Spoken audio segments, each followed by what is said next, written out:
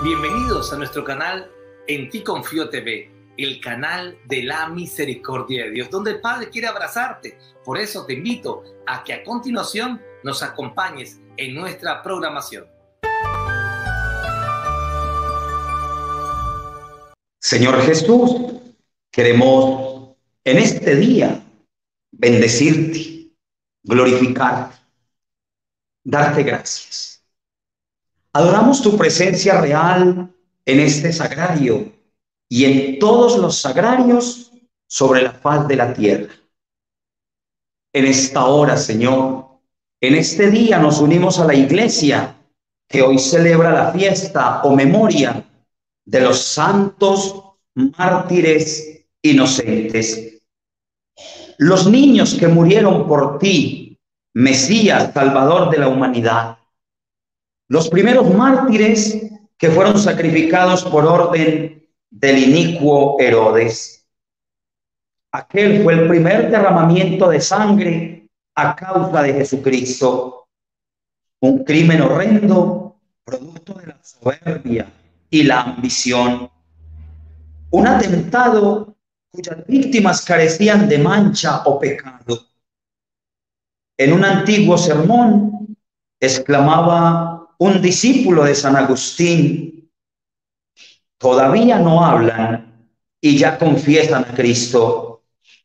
Todavía no pueden entablar batallas valiéndose de sus propios miembros y ya consiguen la palma de la victoria.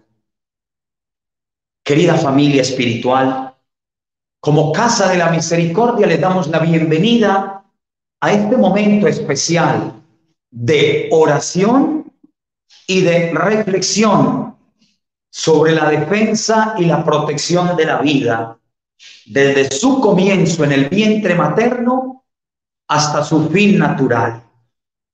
Oramos en este día de manera muy especial por esos mártires inocentes de hoy, por los millones de niños y niñas que en el mundo siguen siendo sacrificados, martirizados por dinero, por intereses sociales, económicos o políticos de los nuevos Herodes de la modernidad. Oramos también por la conversión de esos nuevos Herodes, legisladores, presidentes, congresistas, senadores, autoridades políticas, estamentos que rigen este mundo de abajo, como dice la palabra de Dios, los poderosos del mundo de abajo, a quienes el enemigo les ha dicho: te daré todos estos reinos si te postras y me adoras. Y ellos se han postrado y han adorado al príncipe de las tinieblas, y él les da tener, poder y placer. Oremos hoy por la conversión de quienes promueven la destrucción de la vida en el mundo, por quienes invierten millones y millones de dólares para la destrucción de la vida y de la familia. En este día especial queremos ofrecer este Santo Rosario, recogiendo todas sus intenciones, orando por sus necesidades tanto espirituales como materiales, clamando la gracia de la divina misericordia. Hoy oramos por las instituciones que en el mundo trabajan por la protección y la defensa de la vida. Oramos por la Fundación Vida en Misericordia, por su directora, Sheila Becerra, allá en Houston, Estados Unidos, quien estará con nosotros ahora después del Santo Rosario, compartiéndonos su testimonio y un mensaje que el Espíritu Santo pone en su corazón para compartirnos en esta fiesta, para llevarnos a reflexionar, a despertar, a sacudirnos, a comprometernos con la defensa del precioso tesoro de la vida. Dejémonos iluminar por la divina palabra, con el agradecimiento a nuestra querida Maritza Barreto Anzola, quien nos acompaña desde Ciudad de Panamá, desde la Casa San Francisco de Asís, sede de la Casa de la Misericordia allá en Panamá. Allí nos está acompañando. Oramos por sus hijos, Matías José, por Robertico Jr., por Robertico, su esposo. Encomendamos al Señor esta familia misionera de la misericordia. Y desde el oratorio de la Casa Santa Faustina en Medellín, con nuestro hermano Álvaro Maestre, misionero de la misericordia que ha venido de la ciudad de Bogotá, acabando de vivir su experiencia de escuela de misioneros, este retiro de encuentro con el amor del Padre misericordioso, y está con nosotros aquí, acompañándonos en la ciudad de Medellín, continuando su proceso. Damos gracias a Dios por su vida, por el hermano Gilberto Soto y por cada uno de los hermanos que acaba de vivir esta experiencia en Bogotá. Dejémonos pues iluminar por la palabra de Dios, que este evangelio de hoy nos inspire, nos ilumine para ofrecer este Santo Rosario.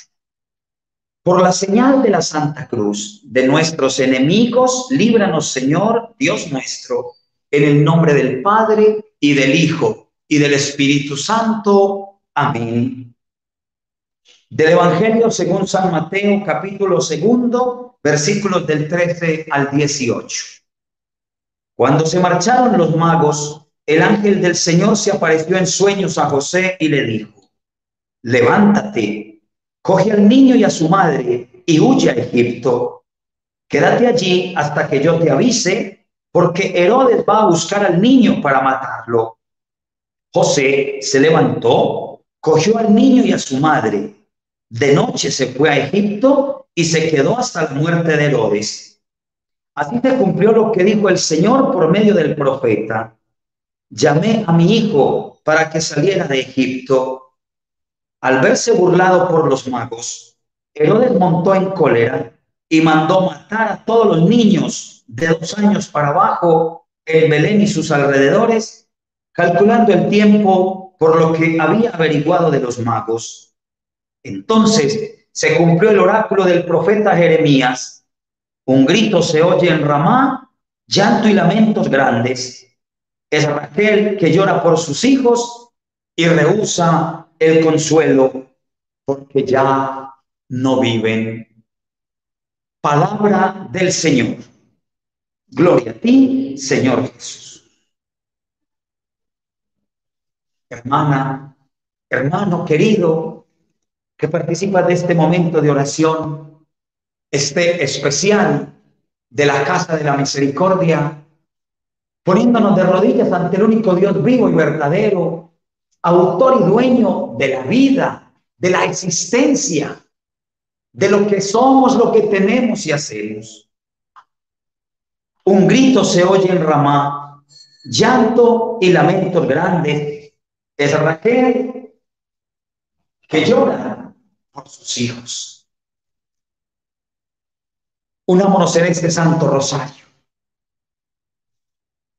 Hoy Jesús sigue llorando por sus hijos que han muerto en el vientre de las madres. La Santísima Virgen María llora por esos hijos, santos mártires inocentes del momento presente. Al ofrecer este Santo Rosario por la vida, clamemos la misericordia de Dios, imploremos la gracia divina, reparemos, pidamos perdón por la destrucción de la vida en sus distintas manifestaciones. Hoy, de manera muy especial, clamemos el poder de la sangre de Cristo que nos guarde, que nos proteja a nosotros, a ustedes, a sus familias. Hoy clamemos la intercesión de San Miguel Arcángel. La destrucción de la vida es algo diabólico. Es un plan perverso del enemigo de Dios. Nunca una nación vive tanta ruina, tanta desgracia, como cuando aprueba leyes para legalizar la destrucción de la vida. Miren casos de países, aquí mismo en América Latina, cuántas desgracias han sobrevenido sobre las naciones cuyos gobernantes legalizan la destrucción de la vida, la muerte de los pequeños, mientras el pueblo está en silencio, indiferente, anestesiado. Pasa esto y no nos interesa. Pasa aquello y no nos interesa. Indiferentes. Hoy recordemos una palabra en el libro de las Crónicas. Dice el Señor a los israelitas: si mi pueblo se humilla, si mi pueblo se arrodilla, si mi pueblo reconoce su pecado y me pide perdón, lo perdonaré y sanaré tu tierra. Palabra de Dios, te alabamos, Señor. Es palabra de Dios, es promesa que hoy le pedimos al Señor para América y para el mundo. Hoy nos ponemos de rodillas, hoy oramos unidos al mundo entero, a las almas que en este día reparan y piden misericordia para el mundo herido. Nuestro mundo está herido, nuestro mundo sangra. Por nuestro mundo corre la sangre de los niños martirizados en el vientre. Esa sangre, como la sangre de Abel, grita al cielo y clama justicia. Nuestra tierra está herida, nuestra tierra está manchada. Hemos ofendido tanto a Dios, lo hemos retado, lo hemos desafiado. Hoy pidamos perdón. Hoy pidamos misericordia. Hoy clamemos el auxilio de la divina gracia. Que la Virgen María y San José nos asistan con su intercesión en este día de Navidad. Hoy sigue siendo Navidad. Es 28, pero estamos en la octava, la prolongación del 25 durante 8 días, que se llama octava de Navidad. Unámonos a la iglesia orante, unimos este Santo Rosario especialmente a todos los santos sacrificios de la misa que hoy se han ofrecido, que en este momento se estén ofreciendo y que se vayan a ofrecer en el resto de este día. A cada patena con el cuerpo de Jesús, a cada cáliz con la sangre de Jesús que los sacerdotes levantan hoy en los altares. Unamos esta oración. Unamos este testimonio de la hermana Ceira Becerra, misionera de la misericordia. Dios bendiga la Fundación Vida en Misericordia. Dios bendiga a Daniel, a Dana, los hijos de Ceira, que hacen parte de este ministerio por la defensa de la vida. Oremos con mucha fe y devoción. Creo en Dios, Padre Todopoderoso, Creador del cielo y de la tierra. Creo en Jesucristo, su único Hijo, nuestro Señor, que fue concebido por obra y gracia del Espíritu Santo, nació de Santa María la Virgen, padeció bajo el poder de Poncio Pilato, fue crucificado, muerto y sepultado, descendió a los infiernos y al tercer día resucitó de entre los muertos, subió a los cielos y está sentado a la derecha de Dios, Padre Todopoderoso. Desde allí ha de venir a juzgar a vivos y muertos. Creo en el Espíritu Santo, la Santa Iglesia Católica, la comunión de los santos, el perdón de los pecados, la resurrección de la carne y la vida eterna. Amén. Primer misterio luminoso. Pidamos la intercesión de San Juan Pablo II, quien regaló a la Iglesia como parte de su testamento espiritual estos misterios de luz. Él fue un gran apóstol de la defensa de la vida y de la familia. Pidámosle que desde el cielo interceda por nosotros. Primer misterio, bautismo de nuestro Señor Jesucristo en el río Jordán. Padre nuestro que estás en el cielo, santificado sea tu nombre. Venga a nosotros tu reino, hágase tu voluntad en la tierra como en el cielo. Danos hoy nuestro pan cada día, perdona nuestras ofensas como también nosotros perdonamos a los que nos ofenden. No nos dejes caer en tentación y líbranos del mal. Alégrate María, llena de gracia, el Señor es contigo, bendita tú entre todas las mujeres y bendito es el fruto de tu vientre, Jesús. Santa María, Madre de Dios, ruega por nosotros pecadores, ahora y en la hora de nuestra muerte. Amén. María, Madre de la Gracia, Madre de la Misericordia, abraza en este día a las madres que tienen esta herida profunda en su mente, en su corazón. Mamita María, tú conoces el dolor de estas mamitas. Tú sabes el vacío profundo que hay en sus corazones. Hoy queremos traerlas aquí ante tu Hijo Jesús en este sagrario. Hoy queremos ponerlas ante este pesebre, Belén o nacimiento, como lo llamen en tu país, esta recreación del nacimiento de Jesús, creada por San Francisco de Asís hace 800 años. Traigamos aquí al pesebre, al portal de Belén, traigamos a las mamás que tienen en su interior ese dolor, esa herida, ese vacío, porque un día eligieron decirle no a la vida. Dios no les juzga, Dios les ama, Dios les abraza en su amor misericordioso. Hoy clamamos muy especialmente esa sanación interior, esa paz, esa libertad, ese gozo que solo el Espíritu Santo puede dar. Sana, Señor, los corazones. Tú has venido a sanar los corazones destrozados. Tú has venido a consolar las tristezas. Tú has venido a liberar y romper las cadenas y ataduras. Así lo prometiste en la sinagoga de Nazaret, aquel sábado por la mañana.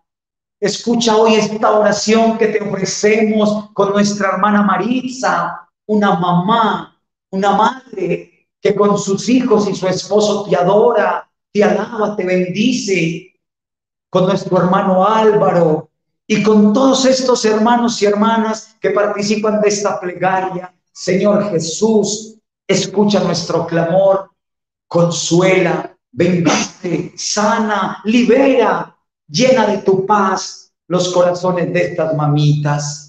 Dios te salve María, llena eres de gracia, el Señor es contigo, bendita tú entre todas las mujeres y bendito es el fruto de tu vientre, Jesús. Santa María, Madre de Dios, ruega por nosotros pecadores, ahora y en la hora de nuestra muerte. Amén. Alégrate María, llena de gracia, el Señor es contigo, bendita tú entre todas las mujeres y bendito es el fruto de tu vientre, Jesús. Santa María, Madre de Dios, ruega por nosotros pecadores, ahora y en la hora de nuestra muerte. Amén. Alégrate María, la llena de gracia, el Señor es contigo, bendita tú entre todas las mujeres y bendito es el fruto de tu vientre, Jesús. Santa María, Madre de Dios, ruega por nosotros pecadores, ahora y en la hora de nuestra muerte. Amén. Alégrate María, la llena de gracia, el Señor es contigo, bendita tú entre todas las mujeres y bendito es el fruto de tu vientre, Jesús.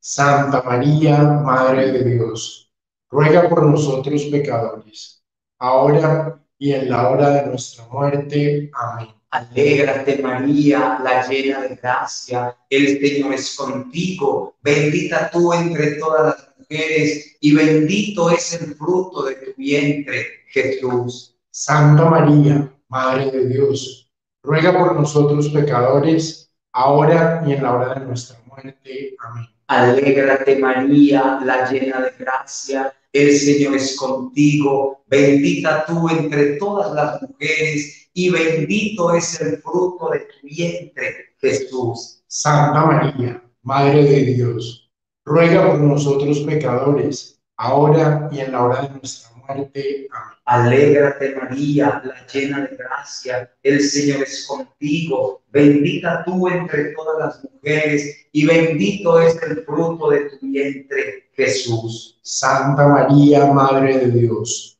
ruega por nosotros pecadores, ahora y en la hora de nuestra muerte. Amén. Alégrate María, la llena de gracia, el Señor es contigo, bendita tú entre todas las mujeres y bendito es el fruto de tu vientre, Jesús. Santa María, Madre de Dios, ruega por nosotros pecadores, ahora y en la hora de nuestra muerte. Amén. Alégrate María, la llena de gracia, el Señor es contigo, bendita tú entre todas las mujeres y bendito es el fruto de tu vientre, Jesús. Santa María, Madre de Dios, ruega por nosotros pecadores, ahora y en la hora de nuestra muerte. Amén. Alégrate María, la llena de gracia, el Señor es contigo, bendita tú entre todas las mujeres y bendito es el fruto de tu vientre, Jesús. Santa María, Madre de Dios,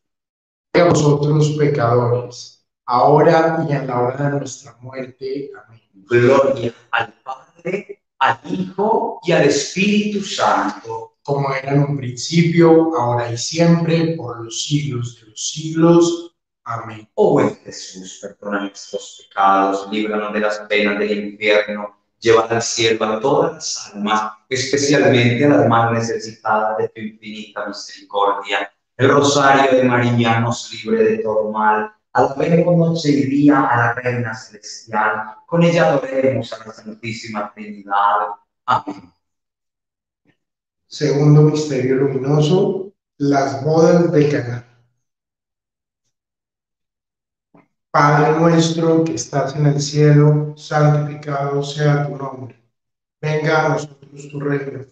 Hágase tu voluntad en la tierra como en el cielo. Danos hoy nuestro pan de cada día. Perdona nuestras ofensas, como también nosotros perdonamos a los que nos ofenden. No nos dejes caer en la tentación y líbranos del mal. Amén.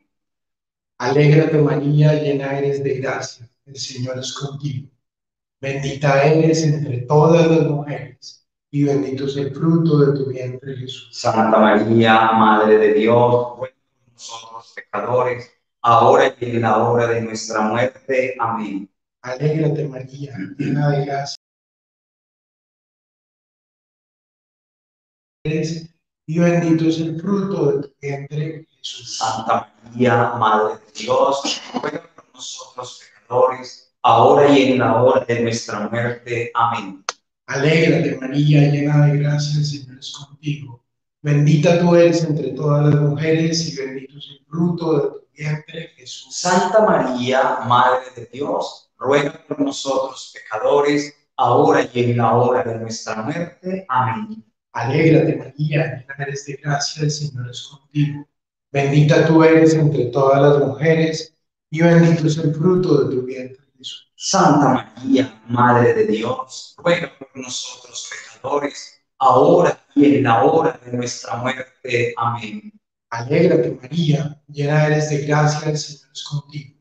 Bendita tú eres entre todas las mujeres, y bendito es el fruto de tu vientre, Jesús. Santa María, Madre de Dios, ruega por nosotros pecadores, ahora y en la hora de nuestra muerte. Amén. Alégrate María, llena eres de gracia, el Señor es contigo. Bendita tú eres entre todas las mujeres, y bendito es el fruto de tu vientre, Jesús. Santa María, Madre de Dios, ruega por nosotros pecadores, ahora y en la hora de nuestra muerte. Amén.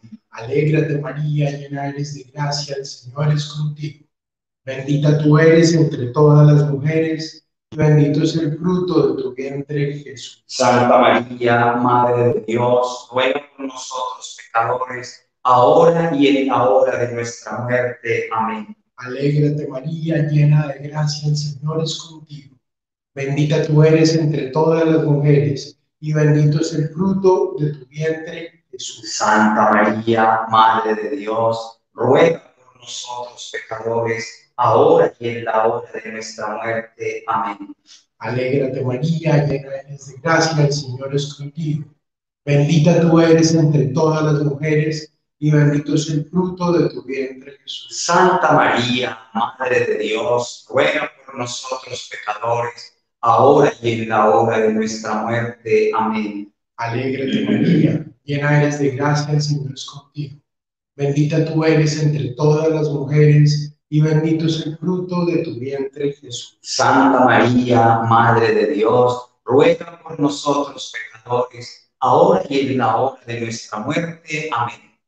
Gloria al Padre, al Hijo y al Espíritu Santo. Como era en el principio, es ahora y siempre, por los siglos de los siglos. Amén. Oh buen Jesús, perdona nuestros pecados, líbranos de las penas del infierno, lleva al cielo a todas las almas, especialmente a las más necesitadas de tu infinita misericordia. El rosario de María nos libre de todo mal. Alabemos noche y día a la Reina Celestial. Con ella adoremos a la Santísima Trinidad. Amén. Tercer misterio luminoso, contemplamos la predicación del reino de Dios, llamando a la conversión.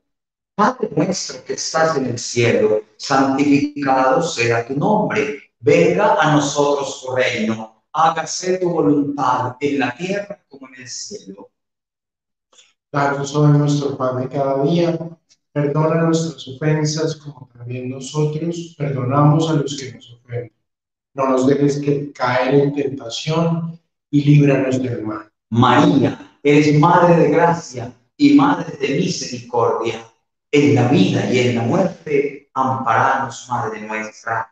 Alégrate, María, la llena de gracia. El Señor es contigo. Bendita tú entre todas las mujeres, y bendito es el fruto de tu vientre, Jesús. Santa María, Madre de Dios, ruega por nosotros pecadores, ahora y en la hora de nuestra muerte. Amén. Alégrate, María, la llena de gracia. El Señor es contigo. Bendita tú entre todas las mujeres, y bendito es el fruto de tu vientre, Jesús. Santa María, Madre de Dios, ruega por nosotros pecadores, ahora y en la hora de nuestra muerte. Amén. Alégrate, María, la llena de gracia. El Señor es contigo. Bendita tú entre todas las mujeres, y bendito es el fruto de tu vientre, Jesús. Santa María, Madre de Dios, ruega por nosotros pecadores, ahora y en la hora de nuestra muerte. Amén. Alégrate, María, la llena de gracia. El Señor es contigo. Bendita tú entre todas las mujeres, y bendito es el fruto de tu vientre, Jesús. Santa María, Madre de Dios, ruega por nosotros pecadores, ahora y en la hora de nuestra muerte. Amén. Alégrate, María, la llena de gracia. El Señor es contigo. Bendita tú entre todas las mujeres, y bendito es el fruto de tu vientre, Jesús. Santa María, Madre de Dios, ruega por nosotros pecadores, ahora y en la hora de nuestra muerte. Amén. Alégrate, María, la llena de gracia. El Señor es contigo. Bendita tú entre todas las mujeres, y bendito es el fruto de tu vientre, Jesús. Santa María, Madre de Dios, ruega por nosotros pecadores, ahora y en la hora de nuestra muerte. Alégrate, María, la llena de gracia. El Señor es contigo. Bendita tú entre todas las mujeres, y bendito es el fruto de tu vientre, Jesús. Santa María, Madre de Dios, ruega por nosotros pecadores, ahora y en la hora de nuestra muerte. Amén. Alégrate, María, la llena de gracia. El Señor es contigo. Bendita tú entre todas las mujeres, y bendito es el fruto de tu vientre, Jesús. Santa María, Madre de Dios, ruega por nosotros pecadores, ahora y en la hora de nuestra muerte. Amén. Alégrate María, la llena de gracia, el Señor es contigo, bendita tú entre todas las mujeres y bendito es el fruto de tu vientre, Jesús. Santa María, Madre de Dios, ruega por nosotros pecadores, ahora y en la hora de nuestra muerte. Alégrate María, la llena de gracia, el Señor es contigo, bendita tú eres entre todas las mujeres y bendito es el fruto de tu vientre, Jesús. Santa María, Madre de Dios, ruega por nosotros pecadores, ahora y en la hora de nuestra muerte. Amén. Gloria al Padre, al Hijo y al Espíritu Santo. Así como era en un principio, ahora y siempre, por los siglos de los siglos. Amén. Oh buen Jesús, perdona nuestros pecados, líbranos del fuego del infierno, lleva al cielo a todas las almas, especialmente las más necesitadas de tu infinita misericordia. El rosario de María nos libre de todo mal, alabemos noche y día a la fe especial, con ella adoremos a la Santísima Trinidad. Amén. Cuarto misterio luminoso, la transfiguración de Jesús. Padre nuestro que estás en el cielo, santificado sea tu nombre. Venga a nosotros tu reino. Hágase tu voluntad, así en la tierra como en el cielo. Danos hoy nuestro pan de cada día. Perdona nuestras ofensas, como también nosotros perdonamos a los que nos ofenden. No nos dejes caer en la tentación y líbranos del mal. Amén. Alégrate María, llena de gracia, el Señor es contigo. Bendita tú eres entre todas las mujeres y bendito es el fruto de tu vientre, Jesús. Santa María, Madre de Dios, ruega por nosotros pecadores, ahora y en la hora de nuestra muerte. Amén. Alégrate María, llena de gracia, el Señor es contigo. Bendita tú eres entre todas las mujeres y bendito es el fruto de tu vientre, Jesús. Santa María, Madre de Dios, ruega por nosotros los pecadores, ahora y en la hora de nuestra muerte. Amén. Alégrate María, llena de gracia, el Señor es contigo. Bendita tú eres entre todas las mujeres y bendito es el fruto de tu vientre, Jesús. Santa María, Madre de Dios, ruega por nosotros pecadores, ahora y en la hora de nuestra muerte. Amén. Alégrate María, llena de gracia, el Señor es contigo. Bendita tú eres entre todas las mujeres y bendito es el fruto de tu vientre, Jesús. Santa María, Madre de Dios, ruega por nosotros pecadores, ahora y en la hora de nuestra muerte. Amén. Alégrate María, llena de gracia, el Señor es contigo. Bendita tú eres entre todas las mujeres y bendito es el fruto de tu vientre, Jesús. Santa María, Madre de Dios, ruega por nosotros pecadores, ahora y en la hora de nuestra muerte. Amén. Alégrate María, llena de gracia, el Señor es contigo. Bendita tú eres entre todas las mujeres y bendito es el fruto de tu vientre, Jesús. Santa María, Madre de Dios, ruega por nosotros pecadores, ahora y en la hora de nuestra muerte. Amén. Alégrate María, llena eres de gracia, el Señor es contigo. Bendita tú eres entre todas las mujeres y bendito es el fruto de tu vientre, Jesús. Santa María, Madre de Dios, ruega por nosotros pecadores, ahora y en la hora de nuestra muerte. Amén. Alégrate María, llena eres de gracia, el Señor es contigo. Bendita tú eres entre todas las mujeres y bendito es el fruto de tu vientre, Jesús. Santa María, Madre de Dios, ruega por nosotros pecadores, ahora y en la hora de nuestra muerte. Amén. Alégrate María, llena eres de gracia, el Señor es contigo. Bendita tú eres entre todas las mujeres y bendito es el fruto de tu vientre, Jesús. Santa María, Madre de Dios, ruega por nosotros pecadores, ahora y en la hora de nuestra muerte. Amén. Alégrate María, llena de gracia, el Señor es contigo. Bendita tú eres entre todas las mujeres y bendito el fruto de tu vientre, Jesús. Santa María, Madre de Dios, ruega por nosotros pecadores, ahora y en la hora de nuestra muerte. Amén. Gloria al Padre, al Hijo y al Espíritu Santo. Como era en el principio, es ahora y siempre, por los siglos de los siglos. Amén. Oh buen Jesús, perdona nuestros pecados, líbranos de las penas del infierno, lleva al cielo a todas las almas, especialmente a las más necesitadas de tu infinita misericordia. El rosario de María nos libre de todo mal. Alabemos noche y día a la Reina Celestial. Con ella adoremos a la Santísima Trinidad. Amén. En el quinto misterio de luz contemplamos la institución de este admirable sacramento de la Eucaristía. Recordamos que en un día como hoy, un jueves, nuestro Señor Jesucristo, reunido con sus apóstoles en el cenáculo, partió el pan, pronunció la bendición y les dijo: este es mi cuerpo, beban, esta es mi sangre, hagan esto en mi memoria.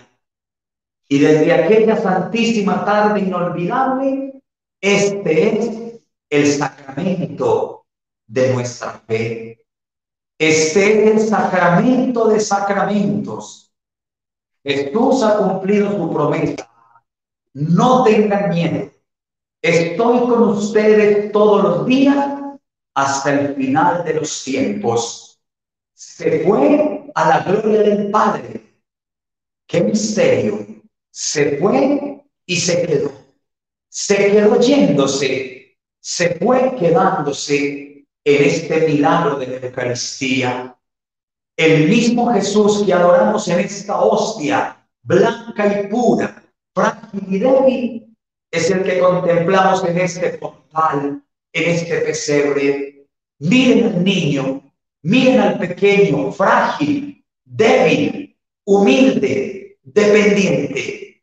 Como este niño del portal, es Jesús en la Eucaristía, dependiente de las manos de un sacerdote que opera el milagro más grande del mundo, la Eucaristía. Adoremos este sacramento, adoremos este misterio de amor, adoremos a Jesús y pidamos en esta hora que fluyan esos rayos eucarísticos con el poder del Espíritu Santo sobre cada uno de nosotros y nuestras familias, sobre las intenciones que has puesto ahí en este chat, sobre estas personas por las que hoy estás orando de manera especial. Tal vez eres tú, querida hija de Dios, quien le está pidiendo al Señor que sane en ti esa herida, ese vacío sea llenado con el amor de Dios. Señor Jesús, hoy queremos pedirte que nos sanes, que nos liberes, que nos restaures. Hoy queremos pedirte por las madres que le han dicho sí a la vida a pesar de las dificultades. Hoy queremos orar por las instituciones que apoyan a estas mamás que contra viento y marea y en medio de dificultades avanzan y le dicen sí, sí a la vida. Por las instituciones que les ayudan, queremos orar por las hermanas de Cristo sacerdote que dirigen el hogar Divina Providencia en la ciudad de Medellín. Esta institución que acompañamos y que ayuda a mamás jovencitas que le dicen sí, sí a la vida. Oremos con profunda fe, oremos con gran devoción, adoremos a Jesús en esta hostia santa y clamemos su bendición. Padre nuestro que estás en el cielo, santificado sea tu nombre, venga a nosotros tu reino, hágase tu voluntad en la tierra como en el cielo. Danos hoy nuestro pan cada día, perdona nuestras ofensas como también perdonamos a los que nos ofenden. No nos dejes caer en tentación y líbranos del mal. Alégrate María, llena de gracia, el Señor es contigo. Bendita tú eres entre todas las mujeres y bendito es el fruto de tu vientre, Jesús. Santa María, Madre de Dios, ruega por nosotros pecadores, ahora y en la hora de nuestra muerte. Amén. Alégrate María, la llena de gracia, el Señor es contigo, bendita tú eres entre todas las mujeres, y bendito es el fruto de tu vientre, Jesús. Santa María, Madre de Dios, ruega por nosotros pecadores, ahora y en la hora de nuestra muerte. Amén. Alégrate María, la llena de gracia, el Señor es contigo, bendita tú entre todas las mujeres, y bendito es el fruto de tu vientre, Jesús. Santa María, Madre de Dios, ruega por nosotros pecadores, ahora y en la hora de nuestra muerte.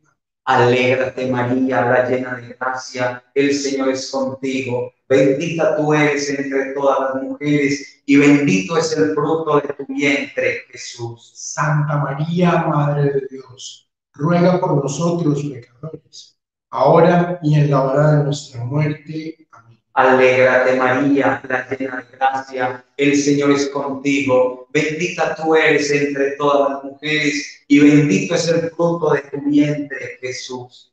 Santa María, Madre de Dios, ruega por nosotros pecadores, ahora y en la hora de nuestra muerte. Amén. Alégrate María, la llena de gracia, el Señor es contigo, bendita tú entre todas las mujeres, y bendito es el fruto de tu vientre, Jesús. Santa María, Madre de Dios, ruega por nosotros pecadores, ahora y en la hora de nuestra muerte. Amén. Alégrate María, la llena de gracia, el Señor es contigo, bendita tú entre todas las mujeres, y bendito es el fruto de tu vientre, Jesús. Santa María, Madre de Dios, ruega por nosotros pecadores, ahora y en la hora de nuestra muerte. Amén. Alégrate María, la llena de gracia, el Señor es contigo, bendita tú entre todas las mujeres, y bendito es el fruto de tu vientre, Jesús. Santa María, Madre de Dios, ruega por nosotros pecadores, ahora y en la hora de nuestra muerte. Amén. Alégrate María, la llena de gracia, el Señor es contigo, bendita tú entre todas las mujeres, y bendito es el fruto de tu vientre, Jesús. Santa María, Madre de Dios, ruega por nosotros pecadores, ahora y en la hora de nuestra muerte. Amén. Alégrate María, la llena de gracia, el Señor es contigo, bendita tú entre todas las mujeres, y bendito es el fruto de tu vientre, Jesús. Santa María, Madre de Dios, ruega por nosotros pecadores, ahora y en la hora de nuestra muerte. Amén. Y que toda la gloria sea al Padre, al Hijo y al Espíritu Santo, como era en el principio, ahora y siempre, por los siglos de los siglos. Amén. Oh buen Jesús, perdona nuestros pecados, líbranos de las penas del infierno, lleva al cielo a todas las almas, especialmente a las más necesitadas de tu infinita misericordia. El rosario de María nos libre de todo mal. Alabemos noche y día a la Reina Celestial. Con ella adoremos a la Santísima Trinidad. Amén. Vamos a orar por las intenciones del Papa Francisco. Padre nuestro que estás en el cielo, santificado sea tu nombre. Venga a nosotros tu reino. Hágase tu voluntad en la tierra como en el cielo. Danos hoy nuestro pan de cada día. Perdona nuestras ofensas como también nosotros perdonamos a los que nos ofenden. No nos dejes caer en tentación y líbranos del mal. Gloria al Padre, al Hijo y al Espíritu Santo. Como era en el principio, ahora y siempre, por los siglos de los siglos. Amén. En esta salve queremos recoger todas esas intenciones que ustedes han escrito ahí en el chat. Mientras iba pasando este Santo Rosario, cada nombre, cada persona, cada necesidad, todo lo que tienes hoy en tu corazón y que le has presentado de manera especial a la Sagrada Familia de Nazaret en esta semana de Navidad. Vamos a pedirle a la Virgen María, a San José, que nos asistan con su poderosísima intercesión y que el niño de Belén, por los méritos de su infancia, nos conceda las gracias que humildemente imploramos. Dios te salve, Reina y Madre, Madre de misericordia, vida, dulzura y esperanza nuestra. Dios te salve, a ti clamamos los desterrados, hijos de Eva.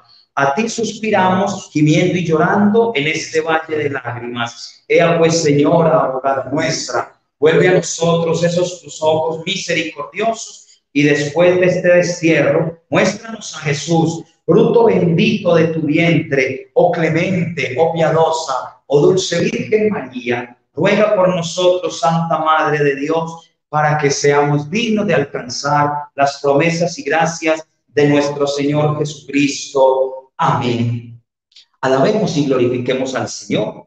Demos gracias porque tenemos la certeza que el Santo Rosario es una oración poderosamente sanadora, una oración poderosísimamente liberadora. Es ponernos bajo el manto de la Virgen María, es ponernos en sus manos, es pedirle que nos guarde en su corazón inmaculado mientras la honramos con esas 50 rositas que es cada Ave María.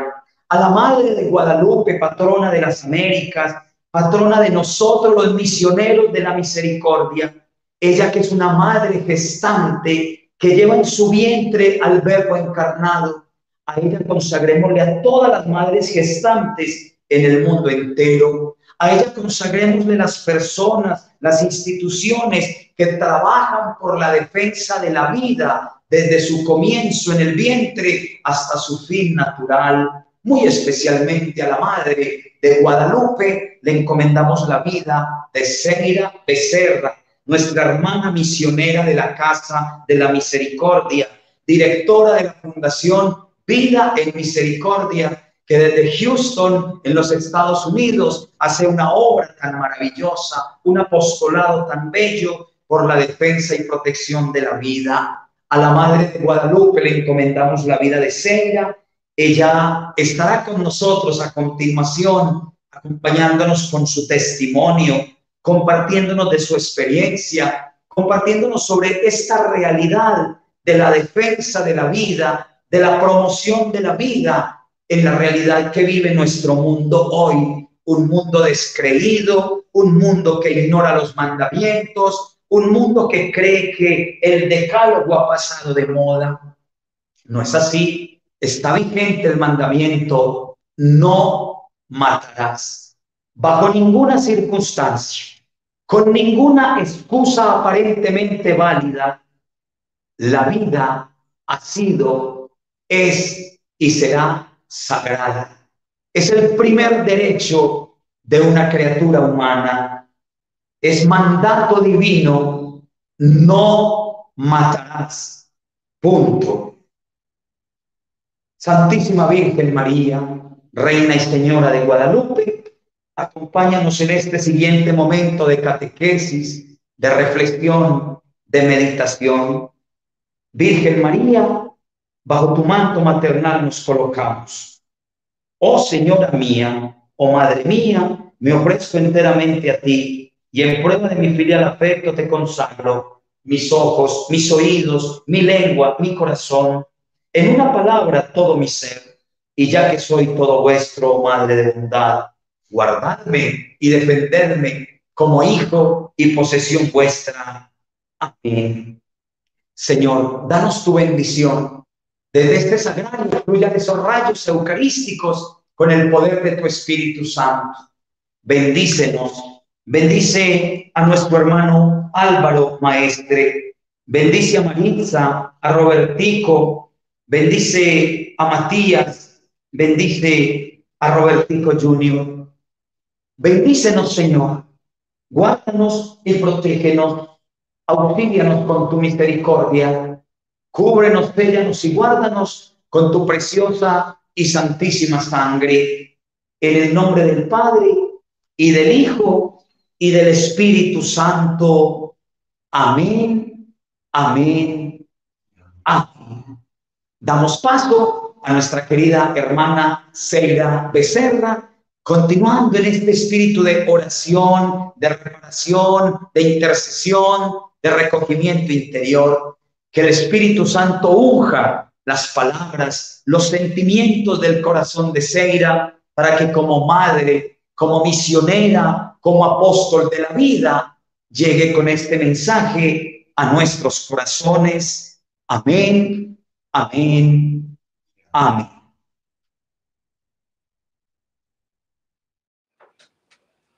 Muchas gracias, Andrés, por esta oportunidad de estar con ustedes aquí nuevamente. Y muy feliz Navidad, amada familia espiritual. Hoy, en este día que recordamos ese acontecimiento de la muerte de tantos inocentes. Hoy, 28 de diciembre, los conmemoramos, los recordamos. Y agradezco mucho la oportunidad porque cuando tú has estado tan cerca de esta realidad, de estos Herodes que siguen firmando leyes, que siguen diseñando instrumentos, que siguen creando fármacos y todo lo que sea posible para acabar con la vida de los niños por nacer. Cuando has estado tan cerca como lo estuve yo, y ahorita les voy a compartir, pues realmente no hay día que uno no se levante y diga, ¿qué voy a hacer hoy por eso? Y es mucho lo que podemos hacer. Bueno, para los que no me conocen, mi nombre es ᴍɪʌᴜ Becerra, misionera de la Misericordia, por gracia de Dios. Conozco la casa, tuve la bendición de estar en la primera fiesta de la Misericordia en el año 2000, sin entender mucho qué era ese cuadro tan bonito que yo veía por todas partes y que ya había comprado, pero que no conocía. Y era el Señor con lazos de amor atrayéndome hacia Él, y me ha mostrado, me ha regalado cosas maravillosas que me quedaría aquí todo el día contándoles. Es lo mejor que me ha pasado en la vida, conocer la espiritualidad de la Divina Misericordia, recobrar la confianza que siempre tuve en el Señor, pero que la sociedad vea normal. Si no te preocupas, entonces eres un fresco, un relajado, que no te importa nada, pero no. Nosotros confiamos, sí nos importan las cosas, pero sabemos que es Dios quien está a cargo. En esta oportunidad quiero compartirte brevemente qué me ha hecho pertenecer a esta causa Provida por los últimos 32 años de mi vida. Cuando yo estaba muy joven, viví en Nueva York y Dios permite a veces situaciones. Me vi en una situación económica donde después de estar estable, 3 trabajos, estudiaba inglés 2 horas en un instituto, me iba bien, vivía feliz, contenta. El Señor permite que empiece a perder todos mis trabajos y que me endeude y que me vea en una situación que yo no entendía. Recuerdo que en ese tiempo yo incluso pertenecía a la Legión de María, iba a misa, y ya uno cree que con eso ya es bueno, ¿no? Estoy hablando del año 91, 1991.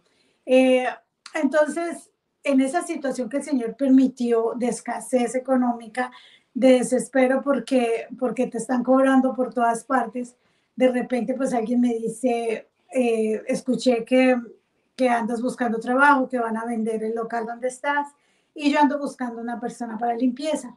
Te ofrezco a tanto la hora, era bajito, pero yo dije, bueno, esto lo agarro mientras tanto. Me dice que me presente al día siguiente en su oficina, que era en la puerta enseguida de donde estábamos, que me presente con zapatos blancos cómodos, con pantalón blanco, y a las 9 de la mañana, recuerdo, llegué ahí contenta porque por fin tenía trabajo después de buscar tanto y de no entender por qué no conseguía. Me entregan al llegar una bata como de laboratorio y ahí sí quedé toda de blanco. Me indican que mi trabajo es de limpieza, que debo lo normal, barrer, pasar el trapo que limpia, cambiar las canecas de la basura, los cestos de la basura. Bueno, como agregando algo, me dijeron, bueno, aquí lo que hacemos es que distribuimos anticonceptivos y se le enseña a los caballeros a utilizar el condón. Entonces, bueno, me dijeron que eso era, yo la verdad en esa época era muy ajena a todo eso, ¿no? Todo ese vocabulario para mí era muy desconocido, totalmente desconocido, y recordemos que en ese tiempo no había internet. Entonces, yo dije, bueno, no sé qué es lo que hacen, pero ya más o menos lo entendí, y afuera decía consultorio ginecológico, ¿no? Entonces, me fue lo único que me dijeron, me enseñaron cómo era que se limpiaba ahí.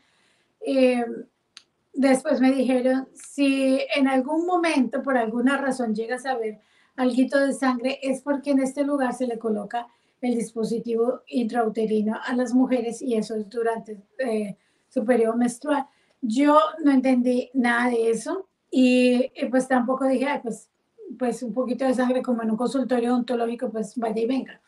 Me fui para mi casa feliz. Al día siguiente, cuando llego a hacer lo mismo, me exigen de mala manera que colabore, que no me haga la loca con la limpieza en el quirófano. Ahí sí, aunque yo era muy desconocedora de muchas cosas, porque por una situación familiar no pude asistir al bachillerato como toda joven que va a la escuela y eso yo tuve que hacerlo ya después de noche, de forma acelerada. Entonces, había muchas cosas que eran ajenas para mí y para otros jóvenes de mi edad no, porque ellas habían tenido esa oportunidad. Me indican que debo ayudar ahí en el quirófano. Yo obviamente pues sí entendía que era un quirófano y le dije, no, yo no tengo problema con ayudar, pero nadie me ha indicado. Me llevan a la puerta que está enfrente al quirófano en el sótano, todo limpiecito, organizado.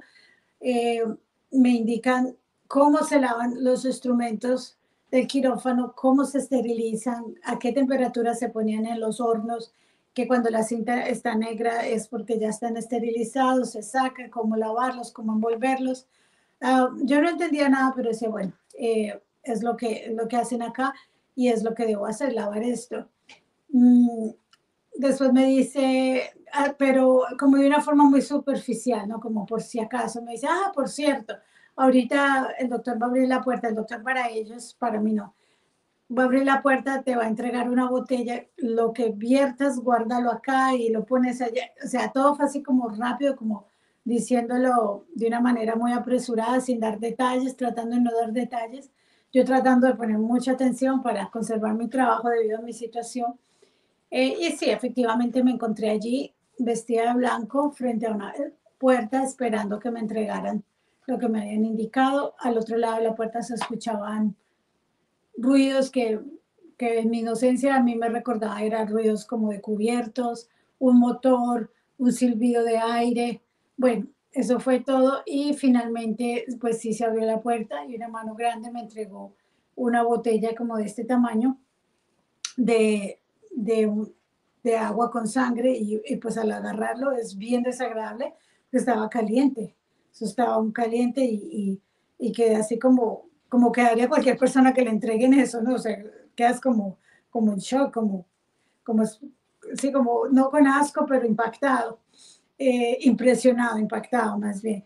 Entonces le dije no, en ese momento pasó mi compañera de trabajo y me dijo, bueno, apúrate y sigue las instrucciones que se te dieron. Entonces, pues, todas las instrucciones era vierte el contenido en un colador, lava, que se juegue todo, bien feo, porque pues toda esa agua sangre, algunos coágulos, yo solo lo estaba ahí como un lavadero de cocina donde lavamos la loza, los platos, abrí el agua, lo estaba enjuagando y pues se fue todo.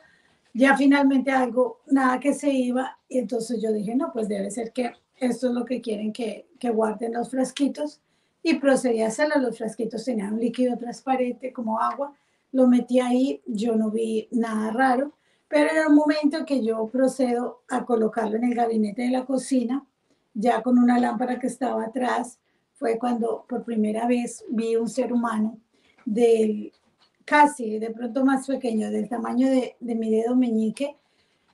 Este bebé estaba completamente formado, o sea, no, le faltaba formar, pero a lo que ves que tenía sus piernitas, los dedos de los pies, donde iban las uñas, las costillitas, los brazos, las manitas, todo bien detalladito, y era asombroso. Yo estaba asombrada de ver un ser humano que parecía un bebé de cristal, hecho de cristal, completamente transparente y completico. Incluso alcancé a ver que era un varón.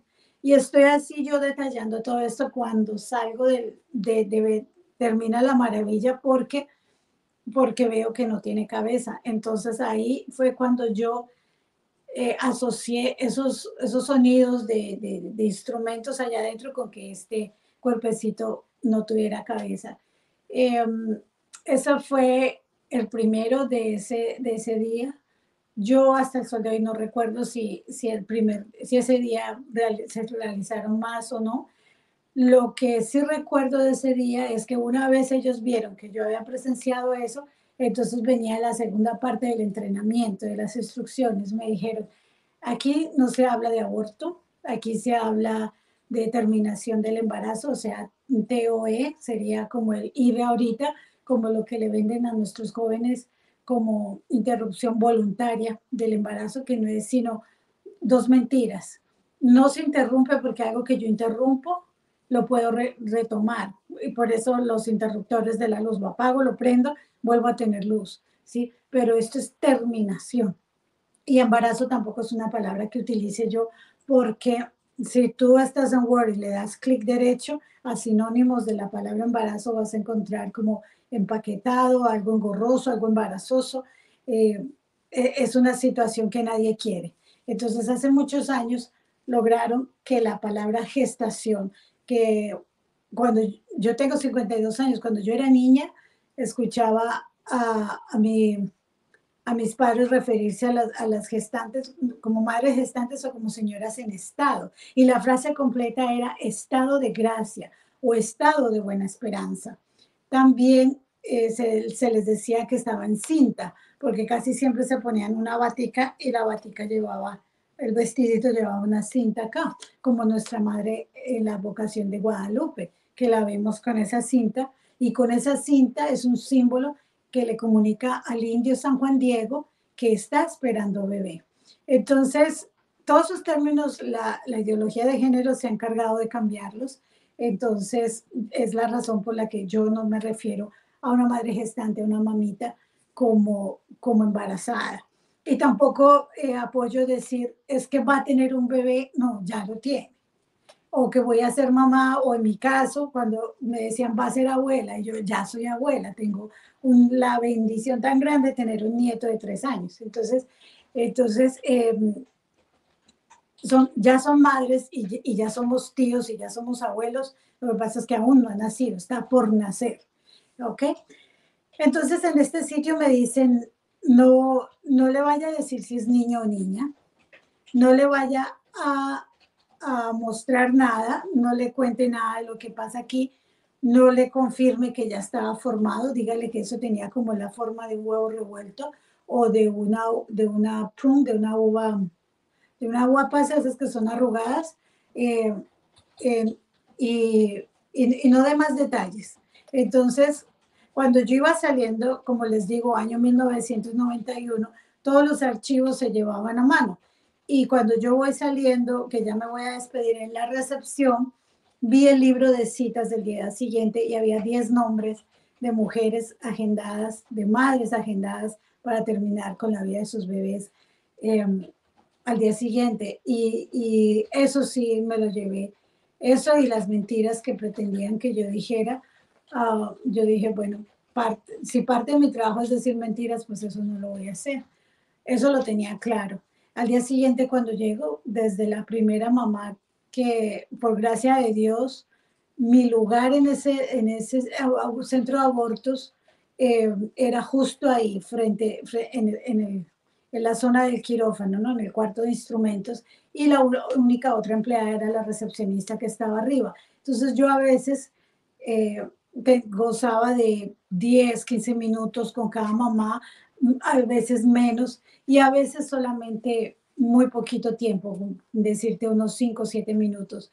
Entonces, como yo era la encargada de empacar los restos de los bebés abortados, lavarlos, que ya no hubiera sangre, y colocarlos en este líquido, y después de un tiempo, algunos los reportaban, porque aunque siendo legal en ese tiempo, no quería ella reportar tantos procedimientos. Entonces, muchos de los restos de los bebés eran basura. Entonces, yo los tomaba y los utilizaba, porque era lo único que conocía yo en ese tiempo como material pro vida, los utilizaba para que las muchachas, las mamás vieran qué tan formado estaba su bebé y cómo iba a salir de ahí. Hay muchas historias que se pueden compartir de eso, pero hay una donde se desvela, el Señor me permite ver que esto no se trata, como dicen, de ayuda a la mujer, de salud a la mujer, de que pobrecita, que por esto razón o por la otra. No, siempre empiezan en los países a tratar de legalizar el aborto a través de 3 causales, que son la violación, y la respuesta es el castigo va para el violador, no para el bebé. Y la mamá no va a sanar un dolor con otro dolor. Y es completamente falso que si la mamá tiene el bebé, va a ver la cara del violador en el bebé. Eso jamás se ha dado, jamás lo he visto, jamás. Es una completa mentira. Ahora bien, sí es cierto que ella no está obligada a quedarse con el bebé, pero tampoco matarlo es la solución, sino la adopción. ¿Cuántas familias hay que por años, parejas, no han podido concebir, pero sí pueden ser padres? A mí no me gusta que le digan a una mamá, es que usted no puede ser madre. No, madre sí puede ser, no puede quizás concebir, pero sí puede ser madre. Y esta es una de las, digamos, soluciones en el caso de la violación. En el caso de la malformación del bebé, algún defecto, alguna discapacidad, pues que levante la mano entre ustedes. ¿Quién no tiene discapacidades o problemas de salud? Todos los tenemos y todos los vamos a enfrentar en la vida. Entonces no es, es como agarrar un teléfono, viene defectuoso, entonces es basura. No, es un ser humano, hijo de Dios, con dignidad de ser humano. Y la vida se defiende, venga como venga. Si ya el Señor, por su condición de este bebé, y lo he visto, se va después de pocas horas de nacido o mesecitos después, los papás aprenden tanto y les sirve tanto esto para su camino de santificación, y al menos no quedan con el remordimiento de yo le corté la vida, no le dejé verla. No, dejar a Dios ser Dios, dejar a Dios ser Dios. Él tiene siempre un plan perfecto, entonces no hay que terminar la vida de estos bebés. Y si la mamá no se va a hacer cargo, yo personalmente conozco organizaciones donde desde Europa los vienen, los adoptan, hasta hermanitos que han nacido con alguna supuesta discapacidad, porque a veces son más capaces ellos que nosotros. Son más capaces de amar, más capaces de no discriminar, de no mirar feo a nadie. Bueno, y la otra causal es que dicen que cuando está en peligro la salud de la madre. Cada día la ciencia está más avanzada. Incluso hace muchísimos años es posible realizarle una intervención quirúrgica a un bebé que está en gestación y volver a cerrar el vientre y que la madre continúe con la gestación o los tratamientos para ella. Conozco una mamá valiente en la Florida, en Miami, que a pesar del cáncer continuó con sus quimioterapias más suaves, pero ha salido adelante, tiene su hija hermosa que ya cumple 1 año, ella sigue con sus tratamientos de cáncer. Entonces siempre es, y conozco otra en Cali, otra hermosa mamita que no se acobardó, que no le creyó a Profamilia en Colombia de que no había solución. Ya, usted tiene cáncer, está embarazada, ya, como dicen ellos. Entonces termine con la vida de él, porque o la atendemos a usted o la atendemos a él. No, se pueden salvar las 2 vidas. Entonces, bueno, entonces es mentira lo de la salud para la madre. Y sí me permite ver el Señor ahí cómo esto es más un negocio.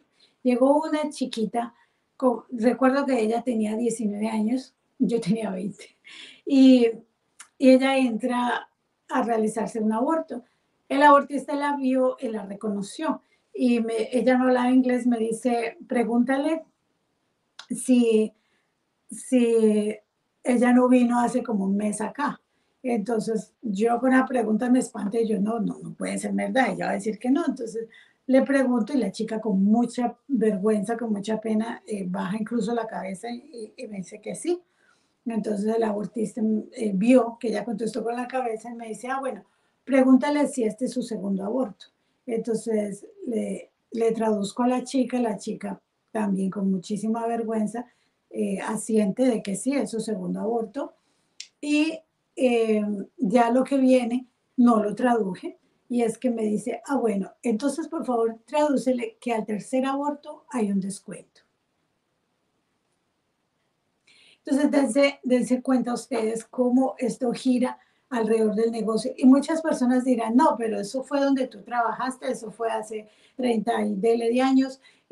Las cosas siguen igual, siguen igual. Yo vivo en este país, en Estados Unidos, donde actualmente en este estado es ilegal, pero donde siempre es, cuando era legal hasta hace más de un año, o en otros estados es al mejor postor, al que más pague, y también llegan a cometer la tiranía de que ya la mamá no tiene que ser la que pague, sino el Estado, o sea, de nuestros impuestos, de los dineros del Estado, financiar el asesinato de estos pequeños. También el Señor me permite ver el poder, testimoniar el poder de la oración. Como yo estaba aconsejando a todas las mamás que llegaban, entonces, para gloria de Dios, había días que ninguna realizaba un aborto, o se habían agendado 10, pues solamente una abortaba. Entonces, la parte económica, pues, de ella, según ella, se estaba viniendo abajo. Un día me amenazó, me dijo que ella sabía dónde yo vivía por mi hoja de vida, y que que ella sospechaba que yo le estaba arruinando su negocio, pero que, mejor dicho, que me cuidara de que ella lo confirmara. Entonces ella tenía como ese cierto malestar conmigo, y a raíz de eso, en una ocasión que llegaron casos en el segundo trimestre, una de 5, perdón, 2 de 5 meses y una de 6 meses, ella le dio orden a su compañera de que no le permitiera que yo me acercara. Entré de verlas a ellas como en un estado de angustia por esos niños, y por mí, porque yo decía, no puede ser, o sea, 2 bebés de 5 meses, uno de 6, esto es mucho, yo no puedo, y esas criaturas. Entonces, traté con alguna excusa de limpiar por ahí, o donde ellas estaban, porque la dueña del lugar le dijo, no le permitas a Zīra que se acerque. Entonces, ella en el área de espera solamente había 3 sillas siempre, y pues ella trajo otra y la puso ahí, se sentó ahí a custodiarlas de mí, ¿no? Entonces yo hice todos los esfuerzos posibles por acercarme y no lo conseguí. Ya entré en bastante estrés, bastante ansiedad por esos bebés, que lo único que atiné a hacer, pues que el Espíritu Santo hoy en día veo, me inspiró a hacer, fue que me encerré en el quirófano, le eché llave, me arrodillé, me hinqué y me puse a orar, a pedirle a Dios que tocara el corazón de esas madres.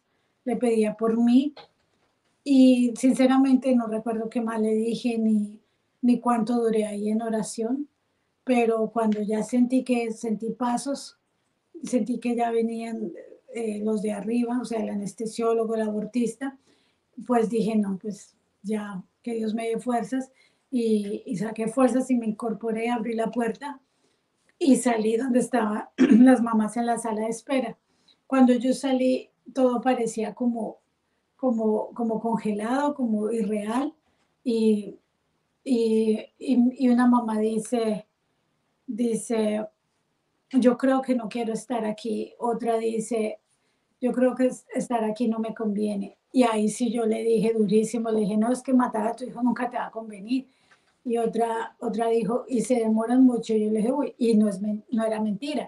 Le dije, a veces tardan hasta 1 hora en llegar. Total que la mamá que dijo, yo creo que no quiero estar acá, la otra había dicho, yo creo que esto no me conviene.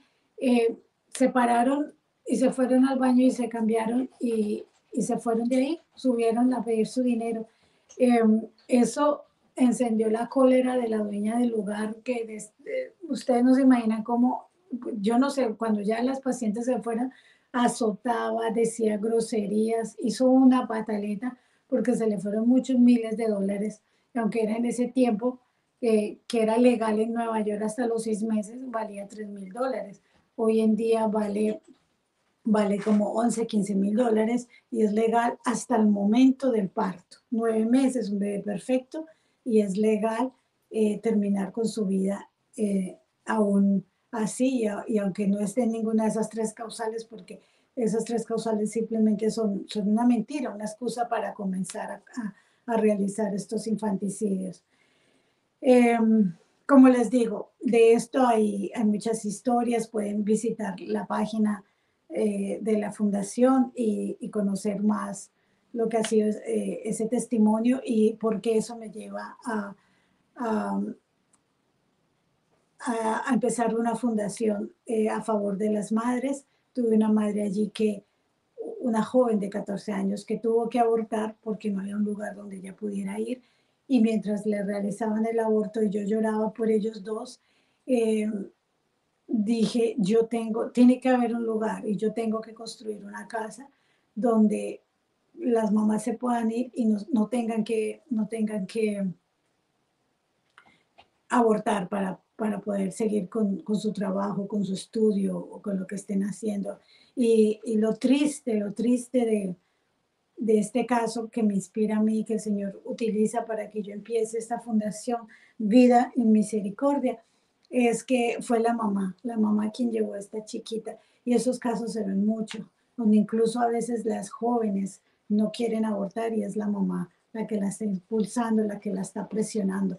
Entonces, mis queridos hermanos, en este día que recordamos tantos niños y que de pronto decimos, pero yo qué puedo hacer, yo estoy en una cama o yo no salgo para ninguna parte o yo vivo enfermo.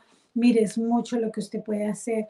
Usted puede unirse a la campaña de 40 días por la vida, usted puede unirse a las marchas, usted puede decir en su parroquia que hagan 1 hora de adoración al Santísimo por la vida, aunque sea 1 hora por semana. Si usted pertenece a algún grupo parroquial y puede hacer eso bien, y si no, entonces usted hace, mire, esta arma que tenemos, que todo lo consigue, que es el Santo Rosario, la coronilla de la misericordia, por la conversión de los abortistas. Nunca pensemos que nosotros somos mejores que ellos. No, si tú y yo estamos en este lado de la batalla es por misericordia de Dios, no es por más, es porque Él en su infinita misericordia dijo, bueno, ahí les encargo los que aún no conocen la verdad. Y entonces, si ese abortista en tu ciudad no se ha convertido, es que quizás no has ayunado por él. Si no puedes ayunar, bueno, adorar el Santísimo. Si no puedes ir a la iglesia, sí puedes rezar el rosario y la coronilla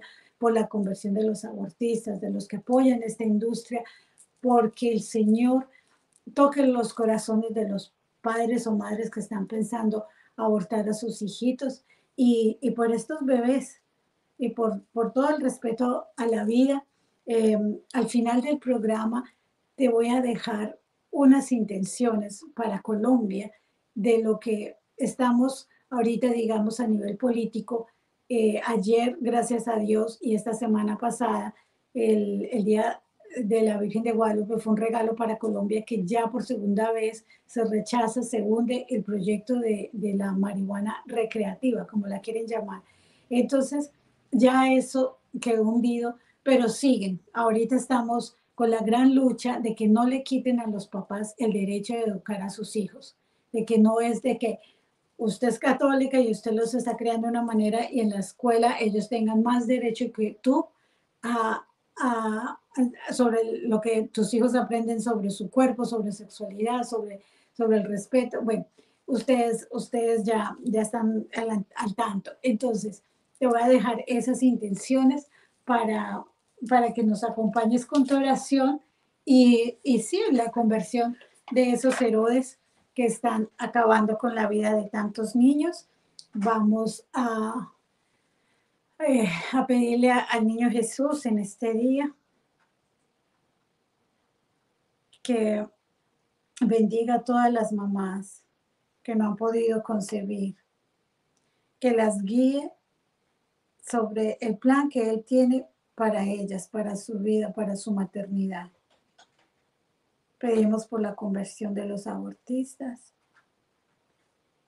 por los que se lucran de esta industria macabra, por los que están en el poder, en las leyes, y por nosotros, para que no seamos indiferentes, que no basta con decir, yo no apoyo el aborto, pero yo a otro no le voy a decir qué hacer. Sí le vas a decir qué hacer, desde tus redes, desde tu conversación, desde las imágenes que tienes en tu carro, en tu casa, que todo el que te vea, que tú seas un referente del amor de Dios y del respeto a la vida. Vamos a cerrar, hermanos, con este Padre nuestro. Padre nuestro que estás en el cielo, santificado sea tu nombre. Venga a nosotros tu reino. Hágase tu voluntad en la tierra como en el cielo. Danos hoy nuestro pan de cada día. Perdona nuestras ofensas, como también nosotros perdonamos a los que nos ofenden. No nos dejes caer en tentación y líbranos del mal. Amén. Que todo lo que hagamos siga siendo en el nombre del Padre, del Hijo y del Espíritu Santo. Amén.